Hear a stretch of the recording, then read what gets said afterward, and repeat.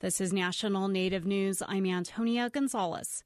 Native leaders, grassroots groups, and advocates across the country addressed missing and murdered Indigenous women and girls in 2019 and vowed to continue working on the issue in the new year. A handful of states have formed groups to examine the issue. The state of New Mexico's Task Force on Missing and Murdered Indigenous Women held its first meeting in Albuquerque in November. The task force will determine the scope of the problem, identify barriers, and develop partnerships. Lynn Trujillo is New Mexico's Cabinet Secretary of Indian Affairs. Really, at the heart of it, it's about individuals, people, their loved ones, our sisters, our mothers who aren't here. And so I'm honored to be chairing the task force and to begin these discussions and hopefully bring healing for some families out there. The task force is expected to report to the governor and state lawmakers by November 2020.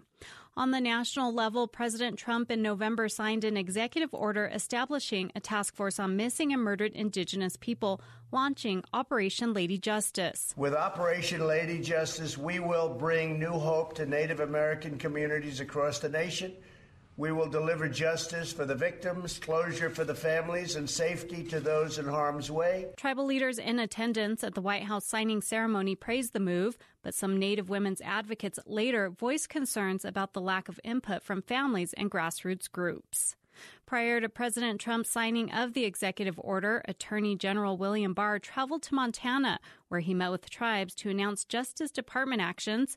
As reporter Aaron Bolton tells us, the Attorney General met with tribal officials from the Confederated Salish and Kootenai tribes to announce the Justice Department's new approach to curbing violence against Indigenous people. The department will facilitate more coordination between the FBI, tribal, and state law enforcement agencies. There will also be efforts to collect nationwide data. Now, as I said this morning, this is not a panacea. This is a step in the right direction, but we're going to have a lot more work to do working together. For National Native News, I'm Aaron Bolton. In 2019, Native young people advocated for environmental issues, from Native youth holding rallies in South Dakota to a First Nations teen speaking before world leaders in New York, to a young man traveling to Spain for a climate summit in December. As Wyoming Public Radio's Melody Edwards reports, the Northern Arapaho youth delegate talked about Indigenous knowledge in Madrid. Northern Arapaho member Micah Lott, who goes by Big Wind, participated in panels describing how climate change is affecting their life back home on the Wind River Reservation in Wyoming. Right now, what we can see is like within the next 100 years, Wyoming's temperatures are going to look more like Texas. And so that's going to change our entire terrain. And within the next 50 years, our glaciers are going to be gone. And that scares me because that's what replenishes all of our rivers. Big Wind says it's not just Wyoming that's reliant on fossil fuels for its economy, but both tribes on the Wind River Reservation as well.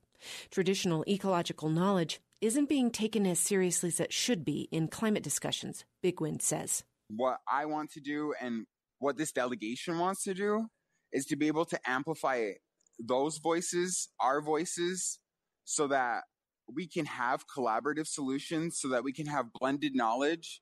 For National Native News, I'm Melody Edwards. And I'm Antonia Gonzalez.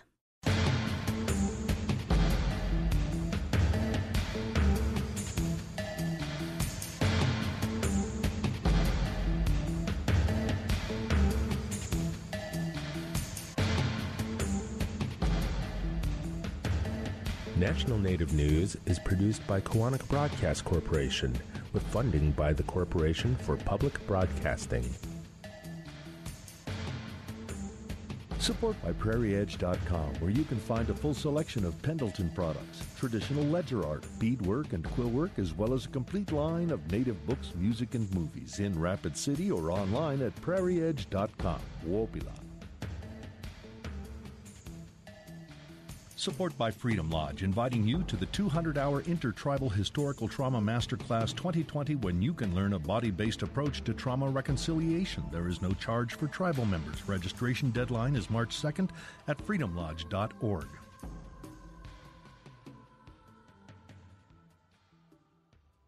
Native Voice One, the Native American Radio Network.